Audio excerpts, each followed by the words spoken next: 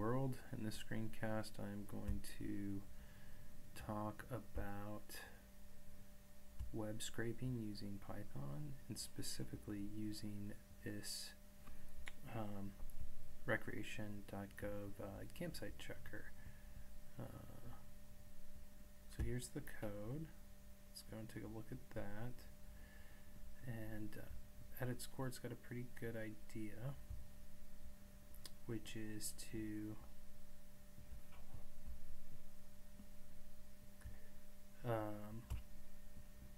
go to Recreation.gov and check a campground for an input date, and then it will put an emoji if there's one available. So really neat code. Let's take a look at what it looks like in practice.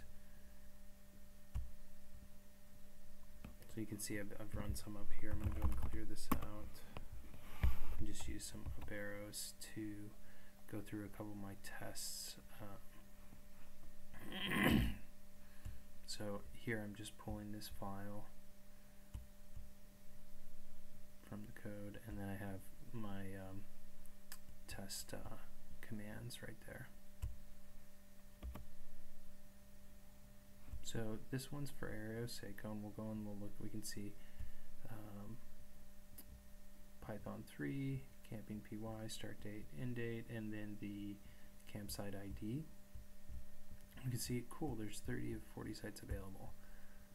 If we go to Recreation.gov and we look here, I went and looked on the website to check these dates, 8th and 9th, and to make sure there were sites available for this campground. So I knew the script was going to work before. Say you want to go somewhere with high visitation and low campsite availability. The web scraper isn't going to help you there, right? Say you wanted to go to Lower Pines in Yosemite, one of the most sought after campsites. Go ahead and make this full screen. We can click check availability, and we can see that there's nothing. We got a bunch of X's, which means unavailable. We can go to next available, nothing in May, nothing in June and July, and we can just keep going and going and going. You're not going to get anything at North Pines, right? Well, we can use this script to quickly check everything Yosemite has to offer for a big date. So those are Yosemite's 3 or 4 campgrounds. Right, so Tuolumne Meadows, nothing. Lower Pines, nothing. Base Montania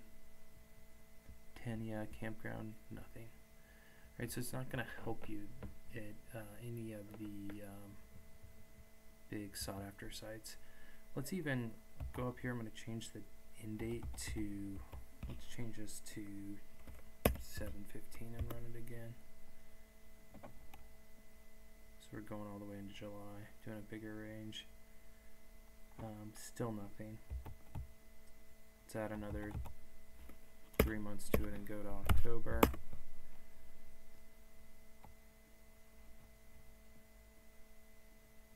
Nothing. What about December? Let's go to the last day of the year.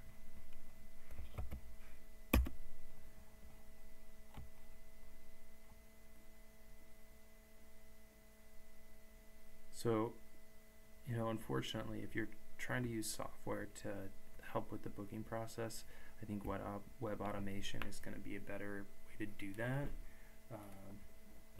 or just using the interface directly. But that's what this script looks like when it is working.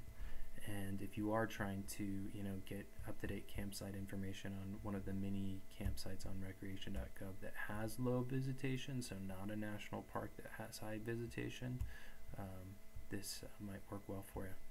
Hope that explanation helps, and I'll go ahead and link all these resources in the tutorial. So I'll link rec.gov and the, of course, this open source GitHub project.